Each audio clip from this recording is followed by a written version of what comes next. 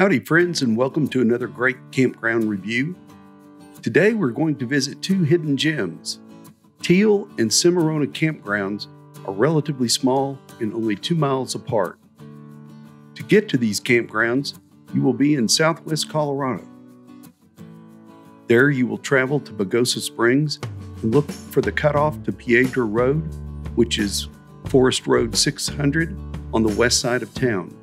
You won't see any signs, but it turns out this area is referred to as Terry's backyard, as my longtime friend Terry took me on a guided tour of this whole area near his home.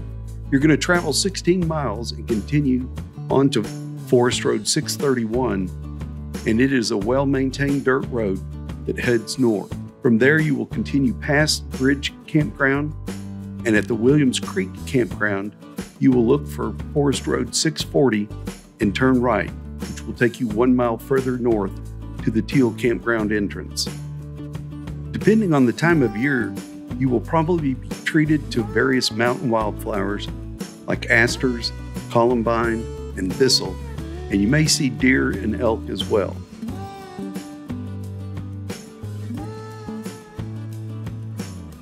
As you enter Teal Campground, you will be treated to a great view of Cimarrona Peak in the Weminuche Wilderness Area, which is the largest wilderness area in Colorado at approximately 500,000 acres. There are 16 first-come, first-served campsites at Teal, and each only has a picnic table, fire ring, there are vault toilets, and potable water is available on a seasonal basis. And although it says online that you can pay by scanning a QR code, be prepared for the campground host to ask you for cash. Prices are listed on the website. Teal sits along the Williams Creek Reservoir, which is stocked with kokanee, salmon, and trout. Most of the sites are small, but there are some really nice ones if you enjoy the 8,400-foot altitude with great views of the lake, mountains, and amazing stars at night.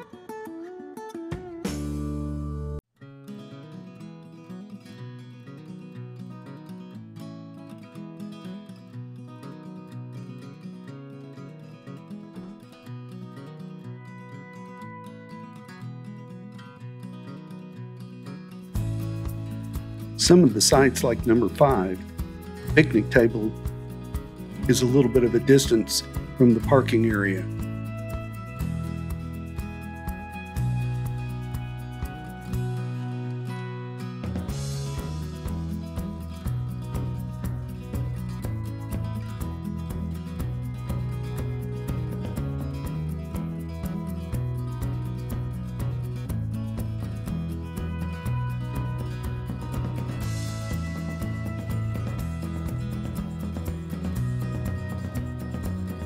Sites number 9, 10, and 11 are some of my favorite.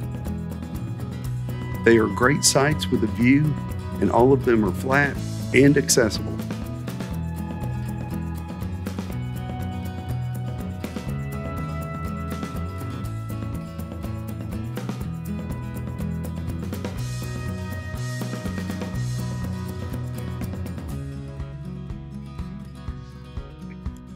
Not a bad view, huh?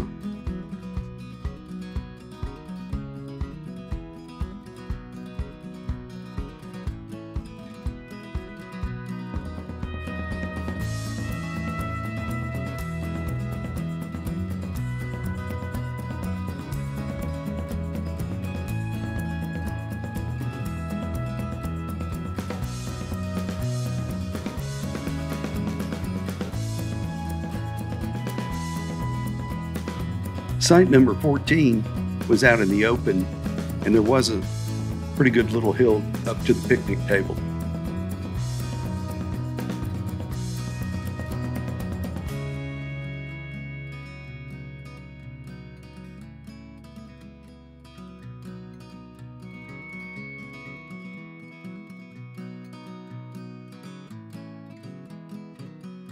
You are totally off the grid in this area, and it is a very peaceful and beautiful area. Leaving Teal, we're going to turn right on Forest Road 640 and drive about 2 miles up to Cimarrona Campground.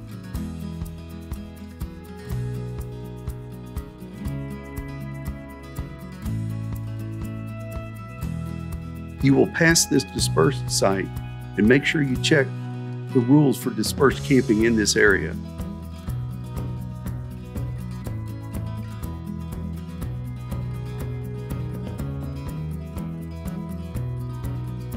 There are some great views and dark skies at night up here.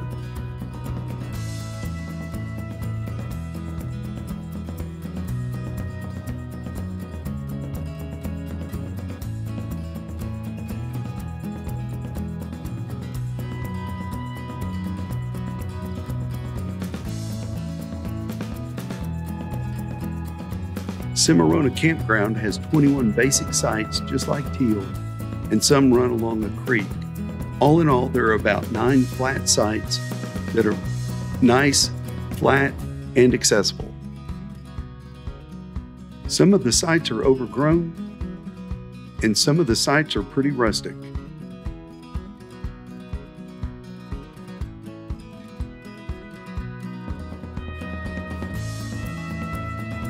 I encourage you to refer to the campsite worksheet found in this video description and see which sites are shady and which sites are sunny, as well as any other notable observations.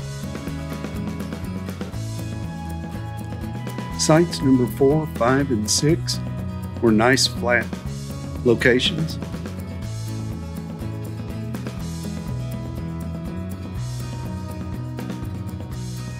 Here's one of the pumps where you can get potable water.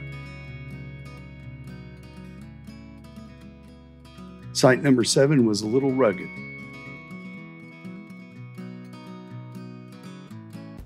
And number 8 was really nice. It was also flat and accessible.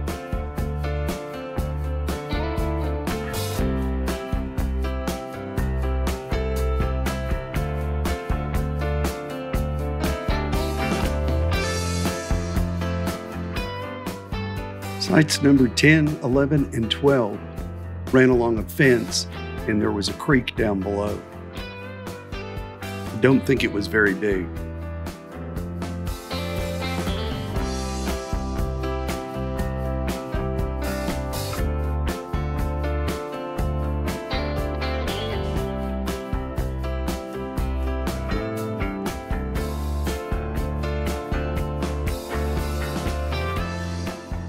Site number 13 also backed up against the creek. You can see the fence way in the back. However, the parking area was up here, and the camping area was pretty far back there.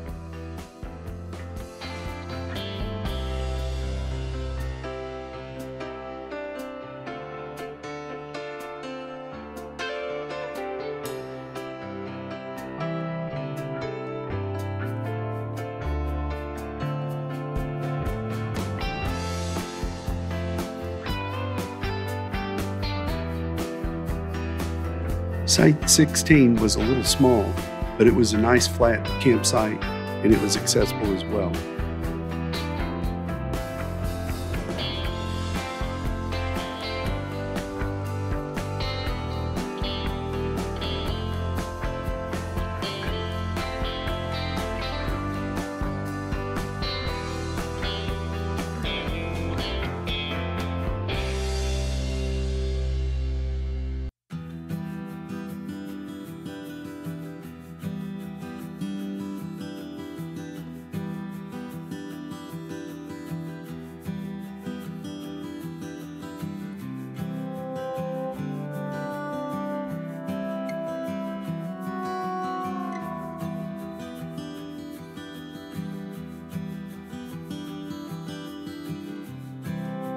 Well, that wraps up our time here looking at these 2 great campgrounds, which I think are some hidden gems if you like to be off the grid and just be surrounded by Mother Nature.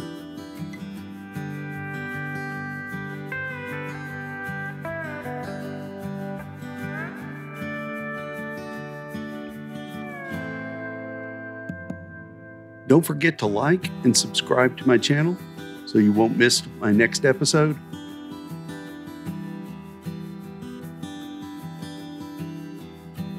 And until next time, so long.